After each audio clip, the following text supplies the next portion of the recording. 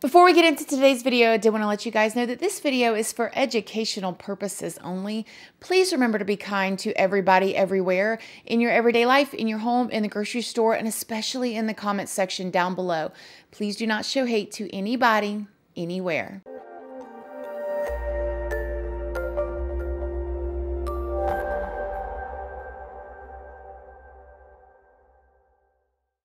Good morning, my lovelies, my beauties, my friends. My name is Christina and welcome to my channel. If you're new here, thank you so much for clicking on this video. I really hope that you will subscribe, stick around, take a chance in hearing some things that I have to say. And if you are a returning subscriber, y'all already know, y'all are my babies. So good morning, good morning, good morning. How is everybody doing today? I hope you all are having an amazing day. I really hope all of you guys had a wonderful Mother's Day weekend. I just want to give you guys a shout out real quick. Shout out to all my moms out there. We wouldn't be here if it wasn't for you, literally. Now today's video, this is a brand new fresh case. I actually had a totally different video planned for you guys today.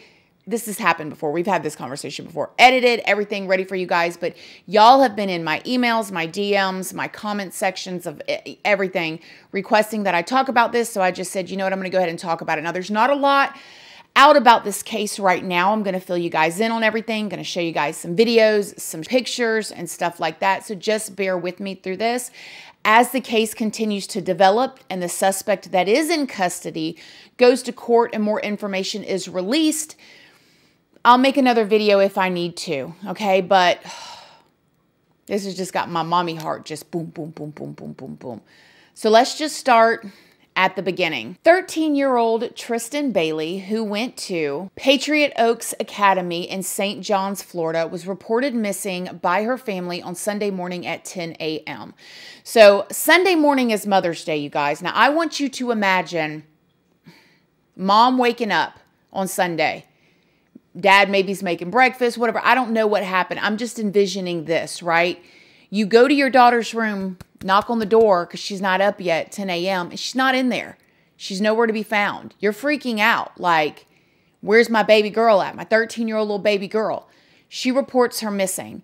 Now, in this community, the community that they lived in, there's no crime hardly at all. This is a neighborhood that does not see a lot of police activity or crime. Definitely no kidnapping or murders. The community that they live in is very tight-knit, very well-to-do community. The pictures and the videos that I saw looked very upper middle class. I mean, upper, like much nicer neighborhood than I live in. I'm not expecting anything. She reports her daughter missing. Now, the whole entire community gets involved at this point. I mean, neighbors are talking. Investigators would later say that they were so impressed by the community. I mean, they were making flyers immediately, phone calls. I mean, everybody was involved within a quickness. I mean, this is how they rolled in this community. Out walking, the dogs are looking for this baby girl. Friends is calling friends, calling people from the school. She was a cheerleader, calling cheerleading coaches and all of her little cheerleading friends. I mean, they're looking for this baby girl on Sunday. Now, after a 16-hour search, her body was found. One of the neighbors that was out on just like a regular old jog, who just happened to be, know that they were looking for a little girl. He was out jogging in his normal path and decided to, maybe take a couple little extra turns or whatever, just to look while he was out jogging, saw a little girl's body in this like wooded, bushy area that was over by this lake in their town. He called the police. The police came out and they saw that this little girl's body, she had been stabbed. And the investigators would later say they're not going to say right now how many times she had been stabbed, but it was numerous and it was horrendous. My 20 years of investigating homicides, this is probably one of the most tragic and difficult cases that we have faced. They take her body in, they call the parents to come down there to identify her to see if that was her, and then her family identified, yes, this was her body. So how did this little 13-year-old baby girl's body end up in this wooded area, stabbed multiple times? They did say she was fully dressed, so there is no suspicion of any kind of assaults or anything like that. So the community, again, they're all completely involved, okay? They're looking at security footage and, you know, everybody's checking their Ring doorbells. So while everybody's checking their cameras, surveillance footage actually caught Tristyn Bailey at 1:15 a.m. So she must have snuck out the house. I don't know. We're going to find that out later. But at 1:15 a.m., walking through the parking lot of an amenity center that they had there in their area with one of her classmates who was a 14-year-old little boy named Aiden. So they're walking, okay, catches them on there. Different security camera footage catches them walking through a neighborhood and into this wooded area. Now, 3 hours later, camera footage shows the little boy Aiden walking out of that wooded area by himself, okay?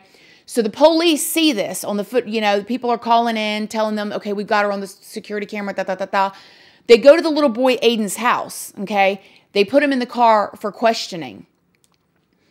This little boy takes his cell phone and posts this picture right here from the back of the cop car talking about anybody, you know, has anybody seen Tristyn? Because they was taking him in for questioning. But when they searched his bedroom, they found clothing with little Tristyn's blood on it. Now, they spent days searching that lake over there. They're not saying what they're searching for. Then it's a big lake. I think they said they were searching 2 lakes, but definitely that lake. I mean, they had divers, the whole thing. And my assumption, I don't know, is that they're searching it for the murder weapon, the knife, because they've got a suspect, right? And they've got baby girl's body. She's fully clothed. Why else would they be searching that lake? That's my personal opinion. But of course, they're not telling a lot of the case right now because it's still under investigation. So now the little boy is in juvenile detention center down there in St. John. And he just had a court hearing via Zoom. And I'm surprised that they actually showed it because he's a minor. So that makes me wonder if they're going to show more about this case. Nevertheless, the judge said that there was probable cause to keep the little boy in there, and he's going to be in there until the end of May for sure, 21 days until they can, you know, get the case going. Now, since then, different investigators on the case have spoken out, and one of them who has been in the field and has been in that community as a crime investigator and has been in there for like decades, said that he feels very confident about this case. How good is the case right now? I would say, based on my experience, which is quite extensive, I am very confident that this case will be prosecuted to the fullest. It's a very strong evidence in this case. I'm not going to get into specifics, but I'm very confident. That they have the right person in custody, meaning the 14-year-old little boy that he stabbed his classmate friend, left her in the woods, whatever, and that he's completely confident and they have an overwhelming amount of evidence. So we know that they found his clothes that has her blood on it, allegedly, but overwhelming amount of evidence. Now, this is when things get quite crazy. The internet's been going wild. Y'all have sent me so much stuff, my darn head is spinning. People are making TikToks about this. There are tons of, especially teenagers that I've seen. And if my teenager babies are watching this, I love you guys. No shame to you, but I got to just tell you, I'm reporting it as I'm seeing it, okay? Especially teenagers making videos that said that they went to school with them or whatever, and that he wasn't the only one involved, that there was his other friends were involved, and that there's rumors going around that she was assaulted in that way. But the police have said no. And a matter of fact, they had to release a statement separating fact from fiction. And as you guys can see right here, the fiction part is that she was assaulted in that way. But the fact is that that picture that he took in the back of the cop car while he was being taken down for questioning and then later arrested, that is true. He posted that on Snapchat. You guys, when I tell you the things that people are saying about this baby girl online, and it's a bunch of kids. It's got to be a bunch of kids. There's no way that I can believe in my heart that grown behind adults are spending their time doing this. That a bunch of like little teenagers and stuff, I mean, are saying all kind of stuff like free Aiden, free the little boy, she probably deserved it, like all kinds of horrendous things that I won't even say. You know, sexualizing this baby girl who has now lost her life. And I saw some comments left by people that said things to the lines of, is that what I got to do is get a body, meaning kill somebody, so I can get famous? I'm aware of several social media posts, and Our investigators are reviewing those, investigating those when it's appropriate, but I would say that's just kids being kids at this point. It's nothing to do with our investigation. We're sticking to the facts and the evidence and not the noise and the chatter that occurs on social media. These kids have no idea the magnitude of their words and the things they post. And it's frankly reprehensible. So there are actually the mentality of some of these teenagers that think, I want to do this to get fame. How can I go viral?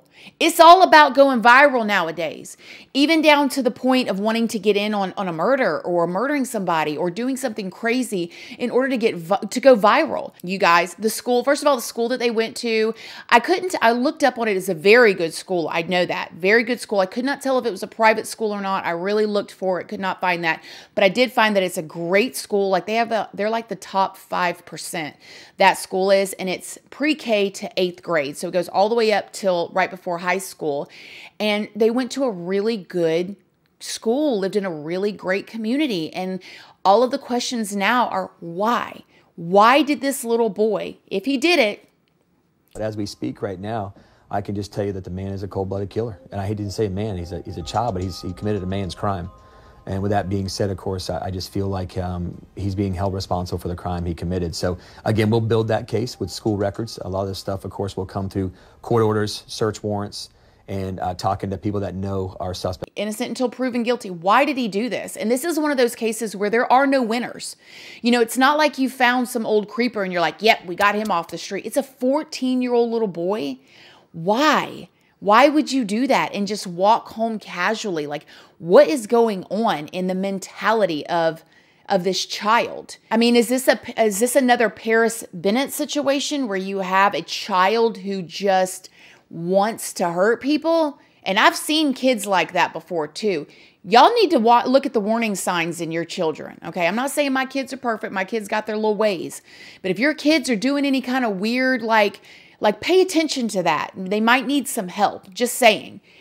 And then, or is this a little boy that, you know, like what happened? What happened? And God bless this little girl and the family. As a mom, you go and knock on your baby girl's, Tristyn, open the door, she's gone. Now, I want to know what happened in this case. Like, did she sneak out? Obviously, her parents were not letting her walk around the neighborhood with some boy at 1:15 in the morning. She snuck out? Like, what happened? It reminds me a lot of the Skylar Niece case, you know, the sneaking out, like kids, like my baby's watching this. Please listen to your parents. So that's where we are with this case. It's very emotional. It just happened on Sunday. 13-year-old little baby girl snuck out of her window with a 14-year-old little boy, walked into the woods and never walked out. And now the little boy is arrested and we're going to be, I guess, waiting for trial to find out what happened. So the community has really rallied around the family, though. I mean, they have put flowers everywhere. They've had memorial services. They've had candlelight gatherings and are really just trying to honor this little girl right now. And